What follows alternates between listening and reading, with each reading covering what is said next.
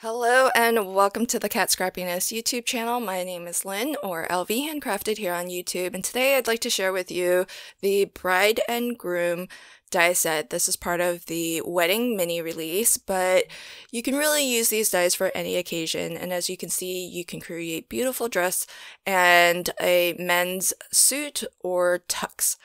So let me also show you, I will show you how to assemble these dies, but let me show you some diagrams that I feel help really illustrate. The dress is beautiful on its own. You can use it by itself or add a couple of extra details, a little waistband detail or the sleeves at the top. The dress measures 3 3/4 inches high by 3 inches wide assembled.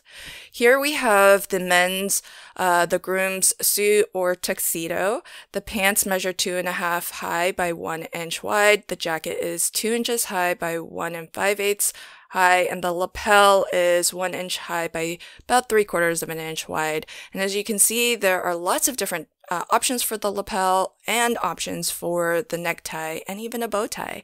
Here's a couple of examples of how the suit can come together. So let me show you how to assemble this. The bridal dress, which could be used as maybe a sweet 16 dress too, so you don't necessarily have to use this just for weddings or engagements, but really any occasion where you might want a really ornate dress, maybe even a prom dress. And so there's the wedding dress detail at the waist, and then with the top piece, I just like to secure it with both glue and a little bit of Scotch tape on the back. For the groomsmen jacket or tux, I like to start with the dress shirt, and I add on top of that the necktie, and then the 2 collar pieces, because I like to overlap that a little bit at the top where the knot of the tie is. Then on the die that has the suit jacket, there are these 2 additional little pieces here, and that's to represent the dress shirt, the cuff of the dress shirt that would be showing underneath. It's incredible how much detail these dies include, as well as all of the different variations and options that you have. You've got different neckwear to choose from, including a bow tie, which I think is really cute. And here again, I'm going to use a little bit of Scotch tape to secure this on the back while my glue dries.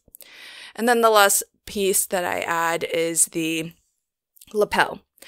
And when you assemble the complete outfit with the pants, it's always up to you how tall you want to make your groomsmen. And here, what I did on this card, it's more of a traditional wedding card. I did add some extra little details with gems at the top of the neckline and for the buttons on the suit. And I wanted my groomsmen to be a little bit taller than my bride, so I just overlapped the jackets so that it would kind of indicate that. Here is another wedding card, but a wedding for 2 men, and I thought it would be really fun to show that more of like a beachy theme, and so I used a linen textured cardstock, and I thought it would be fun to have them match, but also give them different neckwear so that it's a little bit different. And this card is altogether different. I had a comment on one of my videos from a viewer who said she's still looking for a divorce card. So I used the stitched alphabet die set and created my own sentiment, just divorced. So maybe something to send as a way to either console or celebrate somebody who's going through a divorce.